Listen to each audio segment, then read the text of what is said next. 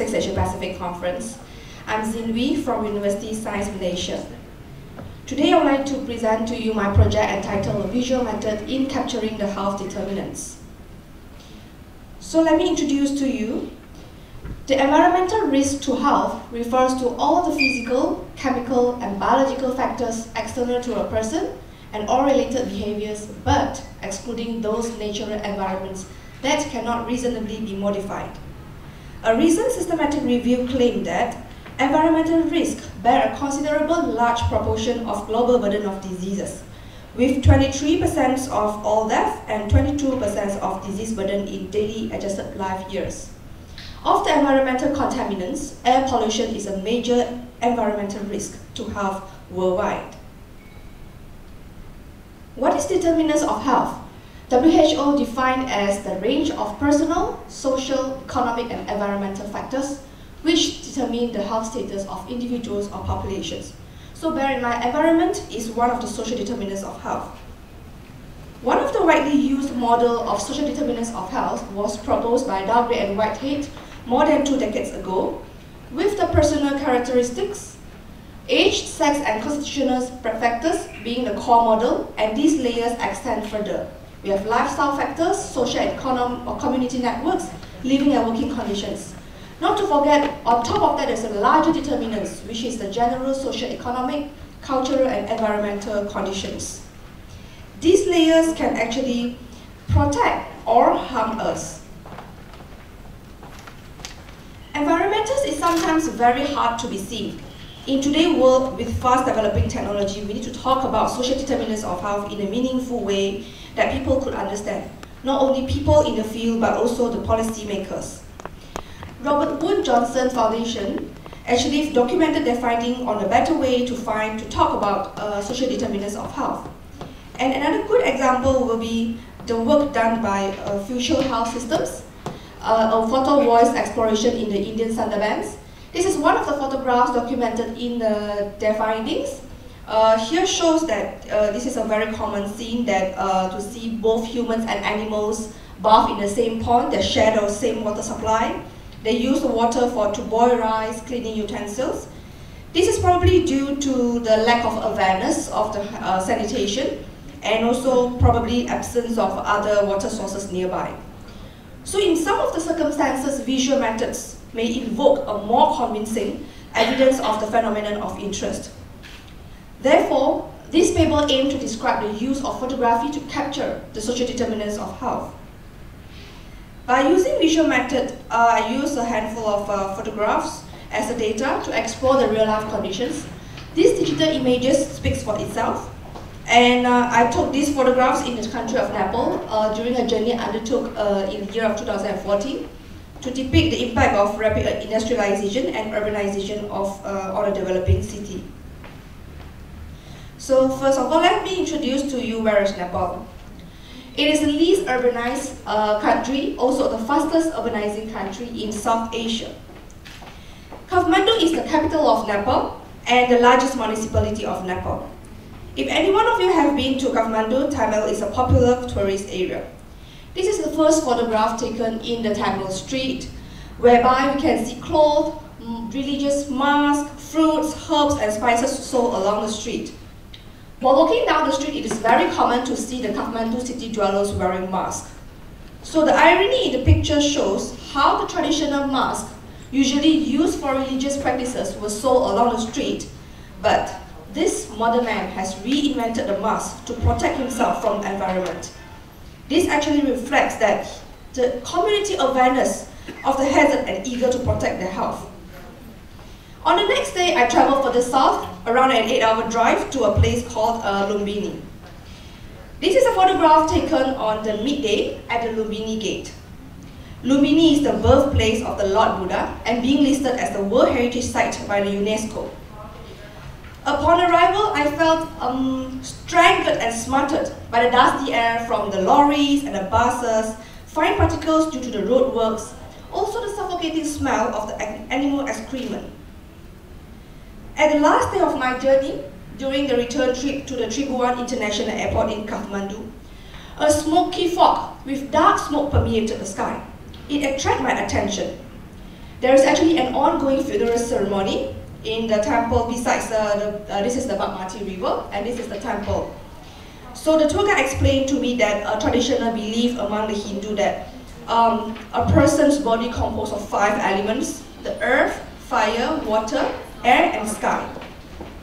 So when cremation of the deceased could help the people to return this body to these 5 elements, and also when we scatter the ashes into the holy river, can complete the cycle of reincarnation. So I stopped by for a moment and was actually very excited to witness and experience a long practiced cultural heritage. However, just within seconds, an indescribable strong aroma shocked my senses. Probably the blended aroma from the smell of the burning flesh, the pungent odor of the urine and the sewage, the overwhelming stench from the rotten rubbish nearby, and also the sweet smell of the burning incense. Let me proceed to my discussion. Air quality in Nepal ranked 177 out of 178 countries, only slightly better than Bangladesh. Kathmandu Valley, with its topaz basin-shaped topographic features, is actually vulnerable to air pollution. On top of that, haphazard urbanization, overuse of modern yet inefficient combustion engines, emissions from the factories, the cars, lorries, and domestic heating actually worsen the air pollution, which poses a significant threat to the well-being of the citizens. We could see here air pollution. As we all know, the air pollutants has a direct impact to the human health. But it also has an indirect impact to the quality of life of the human being. From another point of view, we could see that polluted air may affect the tourism, leading to an impact to the economic and development. Also threatens the employment and also source of income. Unemployment, another social determinant of health, actually will be the intermediate or the indirect consequence of the air pollution to aggravate the poverty issues. As we all know, poverty is actually closely connected to the human health. If no new policies being implemented by the year of 2025, the biggest environmental cause of premature death is anticipated to be due to outdoor air pollution, leaving behind unsafe water supply and poor sanitation. Many diseases had significant link with air pollution. To name some here: cardiovascular diseases, chronic obstructive pulmonary diseases, stroke, lung cancer, acute lower respiratory tract infections. We have some more others: cataracts, cardiovascular diseases, and also skin cancers, lung cancers. The World Health Organization actually introduced this conceptual framework of social determinants of health. The end product will be the health, equity, and also the health well-being. We could see that this end product of our health is actually influenced or determined by the intermediary determinants, which is the material circumstances, our living and working conditions could affect our health, behaviors and biological factors also could affect our health, and our psychosocial factors to affect our health. And then for these intermediary determinants, it actually determined by the socio-economic position. Our social class, our gender, and ethnicity could affect the intermediary determinants and also therefore affect the end product of our health. On top of all these determinants, we have the largest determinants, which is the socio-economic and political governance. So a good political governance with the policies favoring green environment could actually give a positive impact to our health. For example, the macroeconomic policies, social policies like in labor, market, housing, land, public policies, culture and societal values. So we could actually see from literature review that Nepalese government implement policies to enforce the clean vehicles, and also they uptake the modern technology. They are improving using a better ways of disposal. For the culture and societal values, they are actually introducing electric crematorium for the local culture settings. And this is actually the framework that actually we could imply for the social determinants of health. Looking into a wider perspective on the global governance and collaboration, ratification of Kyoto Protocol, being the first international agreement that actually targets to reduce greenhouse gas emissions, actually that qualified Nepal to participate in the clean development mechanism. So biogas as a neoliberal development in Nepal actually reduces the dependency of the firewood as a source of energy and also decreases the domestic carbon emissions. Another emerging issues of transboundary environmental problems, which is the air pollution due to the smoke generated from deforestation and agricultural activities. Just an example, the annual burning events in Indonesia created a haze phenomenon in Southeast Asia. For example, mid of last year, the smoke pollution blanketed the Southeast Asia region, causing the air quality to reach hazardous level in Singapore, Malaysia, and also Thailand.